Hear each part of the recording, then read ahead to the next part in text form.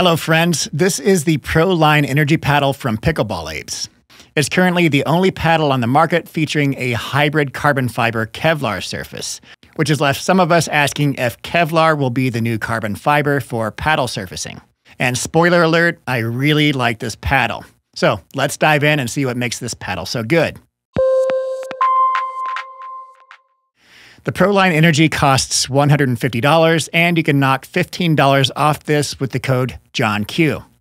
In terms of overall dimensions, the first thing that stands out about this paddle is its long, slender design. It's 17 inches long by 7 inches wide.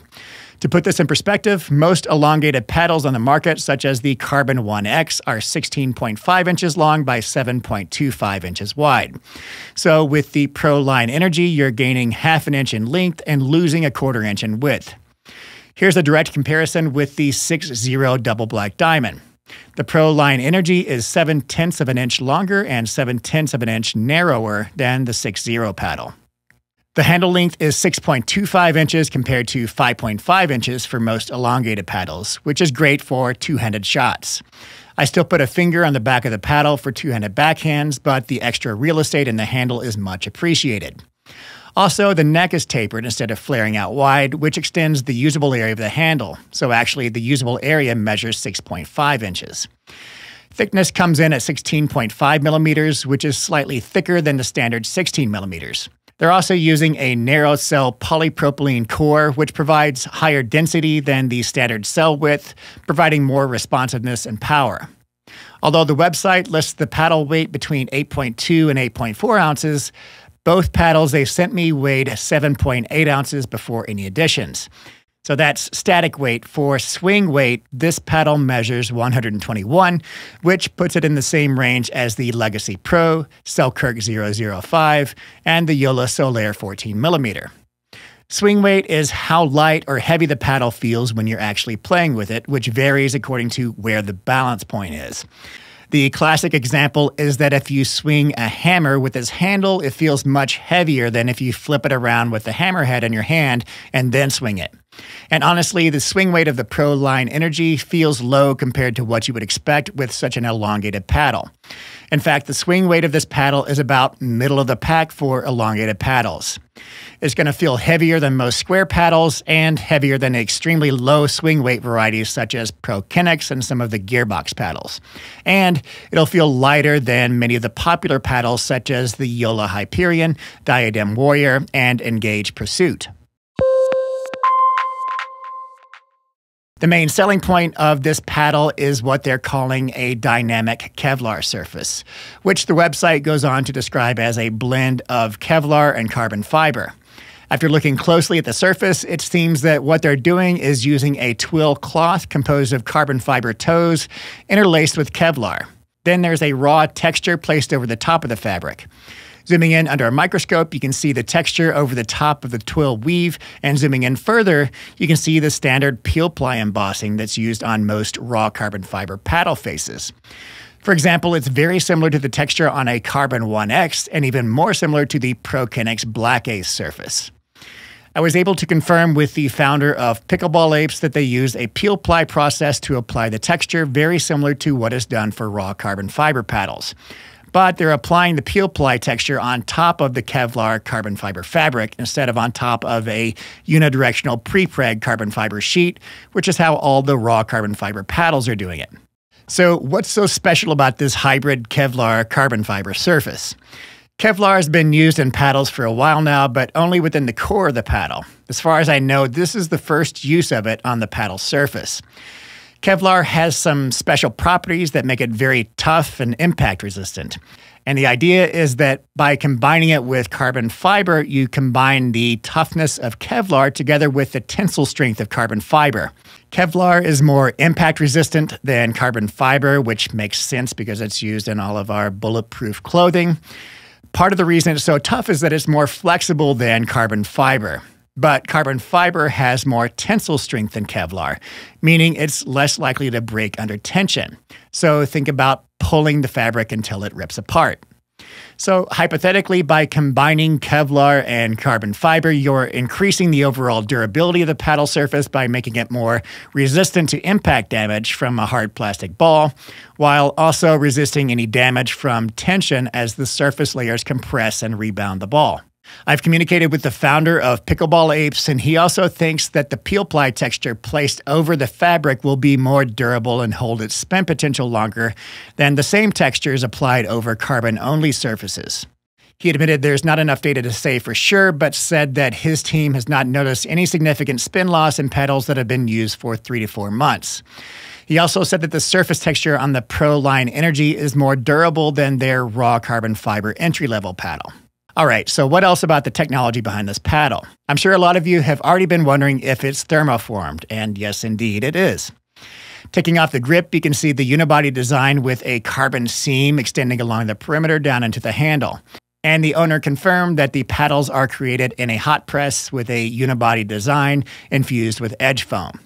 So this brings all of the benefits of thermoforming: a larger sweet spot, more power and responsiveness, and better overall paddle durability. So how does this paddle actually perform? The first things I tested were its spin and power. With its raw texture, spin is definitely top tier. My spin tests came in at over 2,000 RPM, placing it within the top 10 paddles that I've tested.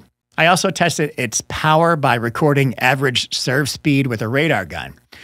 My method is that I serve a ball as hard as I can 10 times and then take the average speed. 56 miles per hour. But the serve has to be legal in terms of how the ball is struck. So underhand it in a way that the highest point of the paddle head is below the wrist joint where it bends. The Pro Line Energy is tied for first in terms of power for USAP-approved paddles.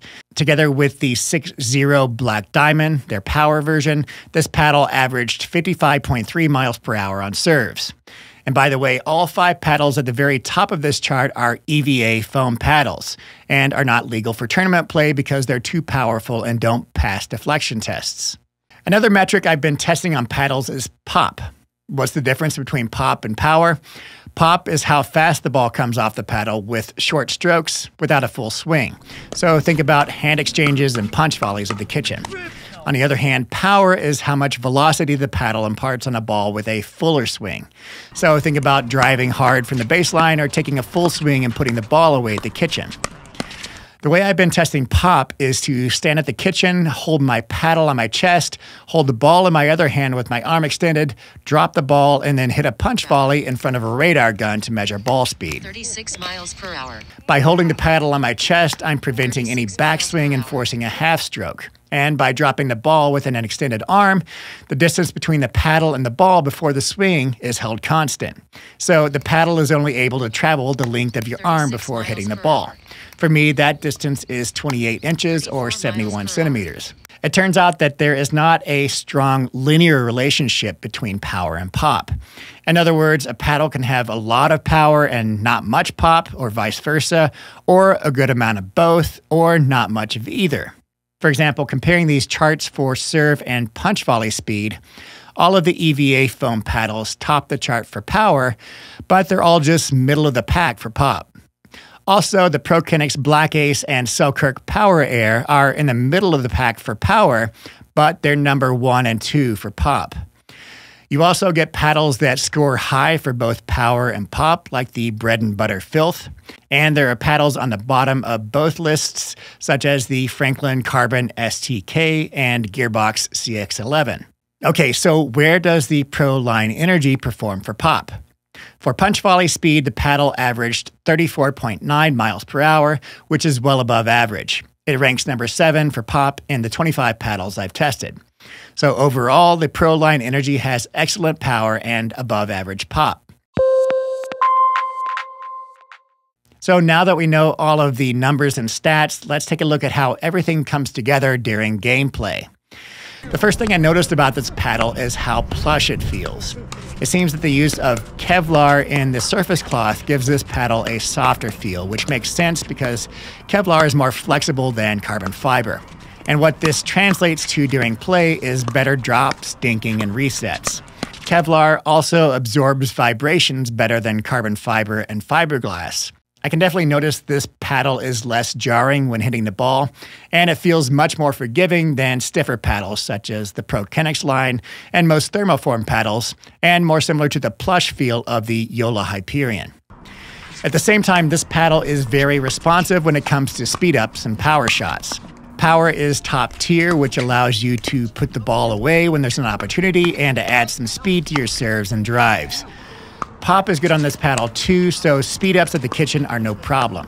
Also, the paddle gets top-tier spin. To me, this combination of great spin and power, good pop, and a plush feel is about the best combination of power and control that I've experienced in a paddle. The sweet spot on this paddle is also good, as expected for a thermoformed paddle with edge foam. The sweet spot does follow the overall dimensions of the paddle, so it's longer and more narrow than what you see on square paddles.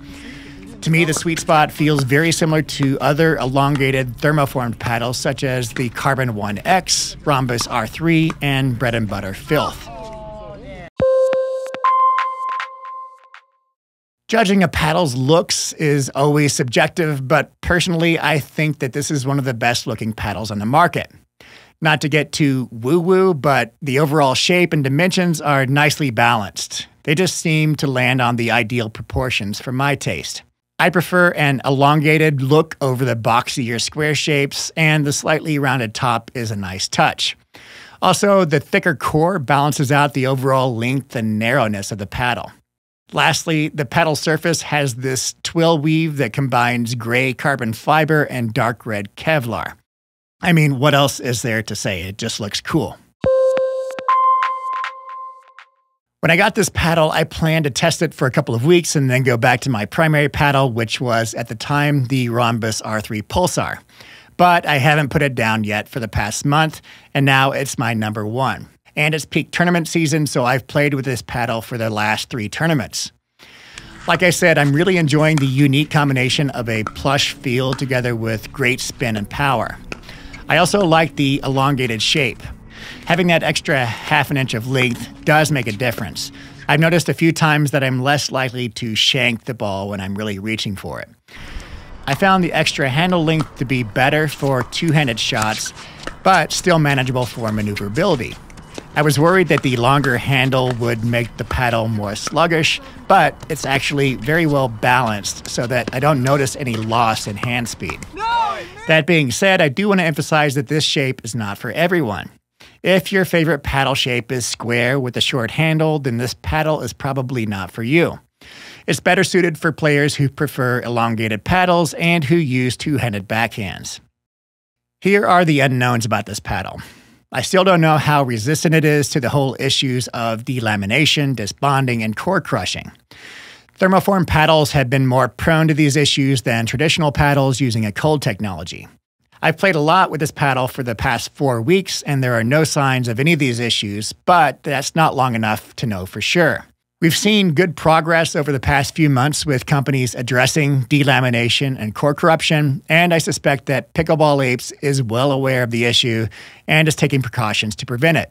Also, I don't know how durable the surface texture is on this paddle. It's created with a peel ply like most raw carbon fiber paddles, but the Proline Energy is somewhat unique in that the peel ply is placed over 3K woven cloth rather than over unidirectional pre-preg fiber sheets.